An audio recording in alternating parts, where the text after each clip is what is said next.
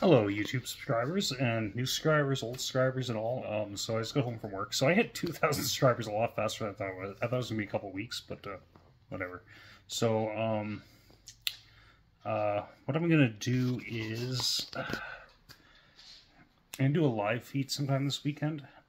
And there'll be a question. And all we'll have to do is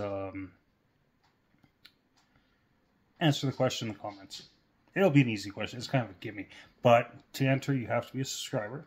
But yeah, then I'll just make names. And then probably the following weekend, I have a lot of other shit to do, make other videos.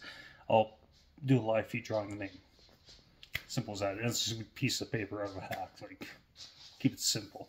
But yeah, no, so, and then someone will win that Something Chainsaw. So yeah, then later tonight I got to go in the basement. That McCulloch 176. I don't think it needs crank seals. What was happening was the throttle wasn't returning properly, so I might have to add a spring in there somewhere. That's not a big deal.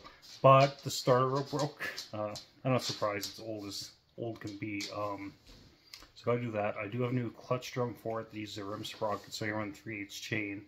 I'm hoping that a D009 bar will fit on that. So I think it will, because right now, just to keep the starter nice and tight, I have a Homelite D196, and that fits.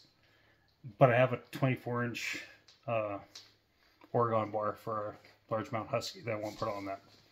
So that's my plan for that, and then I think it's ready to cut. Like, I gotta fix the starter cord. That was twice in a row it broke. It broke once, so I just tried to use the old cord and put it back through. First pull, it just popped again. It's like, okay, well, I'm out of starter cord, but I got one of those big D handle ones that I can put on there.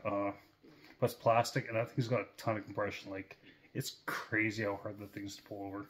But anyways, I'm just giving a little bit of a channel update, and yeah, so this weekend will be the video where you can enter the contest to win the saw, and the weekend after is where I'll draw.